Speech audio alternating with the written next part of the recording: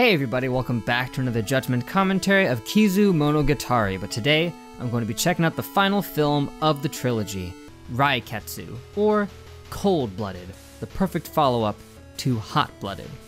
But last time, Araragi had to hunt down the three vampire hunters, facing them one by one. Of course, he started off with Dramaturgy, who happened to be a full-blooded vampire himself, and at first Araragi was getting owned, just straight up, getting his limbs sliced off left and right, but because of his OP vampire powers, he was able to regenerate them with ease. At first, it didn't seem like there was anything Araragi could do to overpower the guy, because he was just this hulking 8-foot-tall monster, but he did have one trick up his sleeve. He managed to put some distance between them and started chucking some baseballs at him, which, of course, at first, didn't do anything. Even with his enhanced strength, the baseballs just bounced right off of him. But the trick was, there weren't just baseballs in there. There were shot put balls, and he chucked some shot put balls at him and nailed him right in the face. At first I didn't catch that they were shot put balls, and now it makes a lot more sense why Dramaturgy was being so complacent about it, because if someone's just chucking baseballs at you and they're bouncing off of you, you wouldn't really be trying to dodge them all too much. So whether Araragi did that on purpose or not, by putting the shot put balls in there, it really works to his advantage. With Dramaturgy down, he went after Episode, another interesting name. All of them have really interesting names. They're all really odd, but anyway. Episode had a proficiency in turning into mist. Apparently all the vampires can kind of do that, but Episode just really loves to do it. He makes a whole strategy out of it. He also wielded the giant cross, which he used to great effect to smack Araragi around a bit, but where he messed up was with Hanekawa. Because you see, she managed to get mixed up in the battle and got her frickin' side torn open by the thing, pretty much killing her right then and there. Araragi did his best to stuff her insides back in, but to no avail, and then he went frickin' beast mode.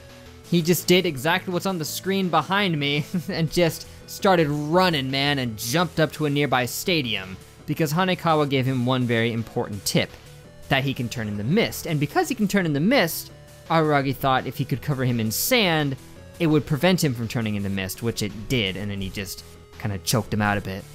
But Oshinomeme was there to keep him in line, because Araragi went nuts, man. Wouldn't you? If a girl you knew and liked just got frickin' disemboweled right before your very eyes, you'd probably choke out the guy too and just break his neck, but Oshino reminded him to stay grounded, remain human, and just let him go, which is what he did. Lastly came Guillotine Cutter. What a name that one is. Way dramatic and edgy right there, but he didn't even actually get to fight Guillotine Cutter. You know why? Because he kidnapped Hanekawa. Yep, apparently his church allows that kind of thing. It's perfectly just within their religion, which I assumed that his church that he came from was in some way related to Jesus Christ, because, you know, he does have crucifixes all over his design, but I mean, they are hunting vampires, so that's probably mostly why they have them, but I guess his church may not necessarily be Christian in nature. It's not at all specified what it is, but that's beside the point. The point is, with Hanekawa kidnapped, he had all the bargaining chips, and he tried to make Araragi surrender. But he didn't. Faced with this situation, Oshino advised him to abandon his humanity. Just ditch it entirely, even though he said not to do that before. He had no choice here, and he just unleashed his full vampiric power, which was to transform his arms into tree limbs and just overtake Guillotine Cutter instantly, ending the fight like it was nothing, putting him up inside of a giant tree and strapping him to a cross. Fitting. Now, if I may say one thing, one detail I need to go into was Hanekawa and Araragi, her liking him. I was very critical of Araragi. I made fun of him a lot for not seeing how blatantly obvious it was, but it is important to remember how Araragi is and why he wasn't seeing it in the first place. We've already gone over this in that Araragi just had such low self-esteem. He thought so little of himself that he could not possibly think for a second that Hanekawa liked him without being told it straight out. by a literal manifestation of her stress, who knew and felt everything she did, so yeah. He was in a pretty bad place. And really, I can't be too critical of him for it, because honestly, genuinely, I know exactly how he feels. I have literally been in that position before myself. Not to the same extreme, but I know how he feels. So I can't really tear him apart too much for it, but I guess that's why I was being so critical of him, just because having gone through it, it hit close to home.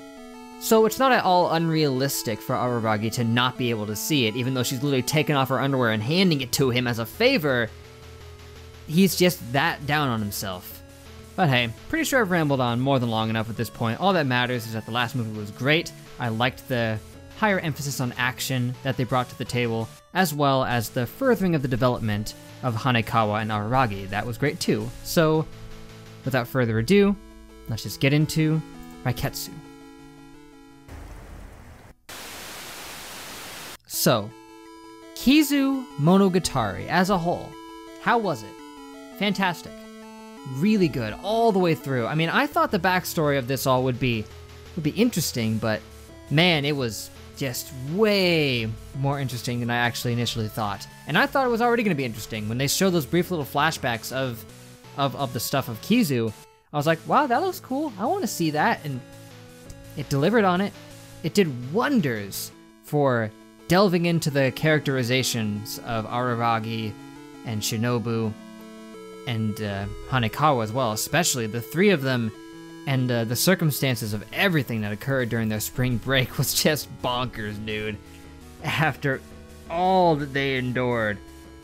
Man, I gotta go back and watch the first episode of Bake again or something, just so I can see the contrast to all of this and just get that full perspective on Araragi.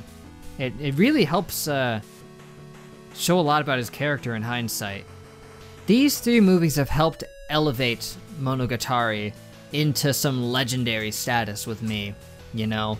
Just because, like, it really did a great job when it came to keeping the dialogue and stuff engaging.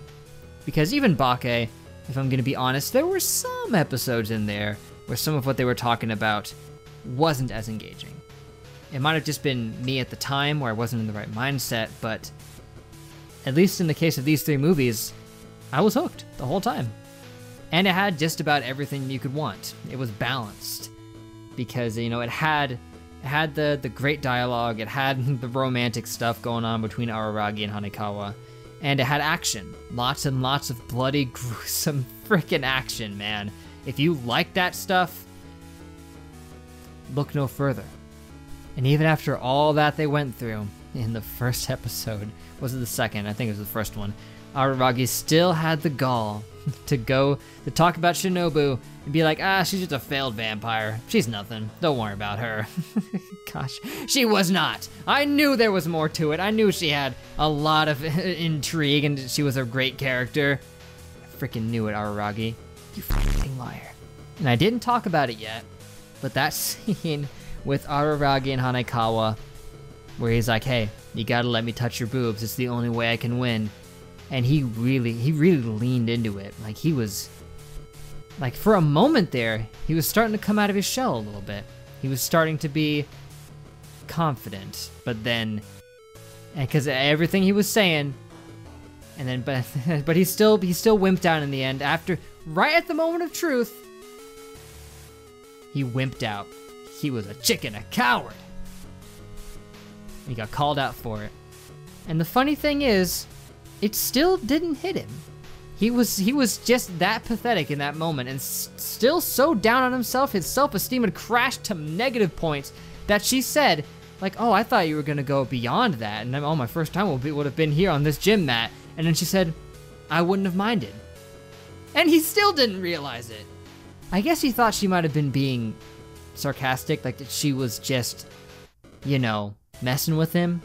But no, sir, she was not. So the three movies were beautifully animated with an excellent score and some of the deepest characterization that we've gotten out of the series yet. So where do we go from here? Don't know. I actually don't know what's next on the list. I'm forgetting. I've looked at the list before, but I don't quite recall what it is. Pretty sure it's like Nisei Monogatari or something, right? I think it's Nisei. I think it was Nisei that they made next. Ah, yes, Nisei. That's what everybody's saying. So, Nisei Monogatari. I believe that one was the one that was produced next after Bake because Kizu got delayed, which still feels weird. I can't imagine watching this like 6th or 7th or something in the frickin' list. It's like, that doesn't feel right. I mean, knowing all this information right now just feels good, you know? It adds a lot of context and hindsight for Bake, and getting it later, while it would still probably be effective, I just feel like it would probably just be waiting too long.